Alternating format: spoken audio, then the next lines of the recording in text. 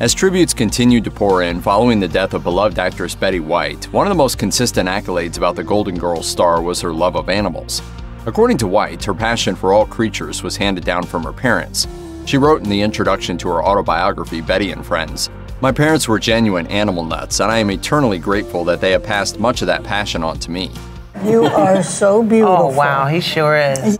In addition, Betty sought to take her passion for animals to the entertainment world and even created a television show called The Pet Set, which aired in the 1970s. The series featured famous actors and actresses such as Mary Tyler Moore, Burt Reynolds, and Carol Burnett showing off their pets, as well as segments that showed off more exotic animals. With her love for four-legged creatures well known, it's no surprise that Betty had quite the menagerie of pets throughout her lifetime. However, it appears that Betty began reducing the number of critters in her care as she got older and older.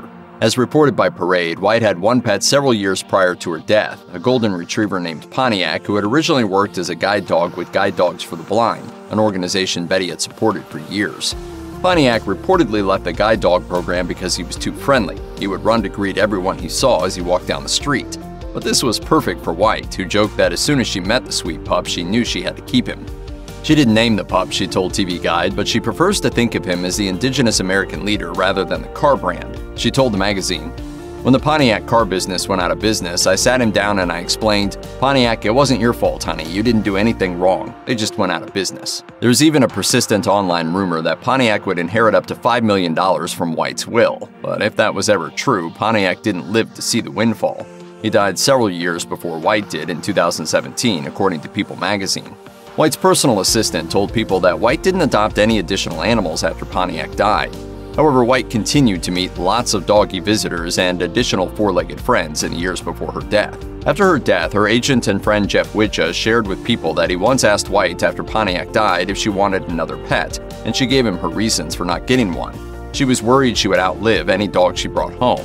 Widja said, "And I would kid her. I said, 'Betty, you're outliving everybody. You're not going anywhere.' But she was so sensitive to animals." That sensitivity meant that not only did White have pets, but she also supported animal welfare causes throughout her long lifetime. Among her substantial efforts, she paid to evacuate otters and penguins from a New Orleans aquarium after Katrina. She supported the Morris Animal Foundation's work in developing cures for feline leukemia and the parvovirus, and was even honored by the American Humane Association for her work with the organization over 7 decades. Pontiac was far from the only pet she loved throughout her lifetime. Though there are no firm sources that can verify exactly how many pets she had over her incredible 99 years, some internet sleuthing suggests that she had well over 24 animals. In the TV Guide interview, Betty lamented about the recent loss of 3 pets, which included a 16-and-a-half-year-old Shih Tzu, a 10-year-old Golden, and an 11-year-old Himalayan kitty. In another interview, this time from 1958, Betty mentioned the 3 dogs in her care at the time: Bandy, a Pekingese, Stormy, a St. Bernard, and Danny, a miniature poodle. Last but not least, Betty admitted to Newsweek that at one point her family owned a whopping 26 dogs. With such a large heart, it's no surprise that she had such a lasting impact on Hollywood and the public at large.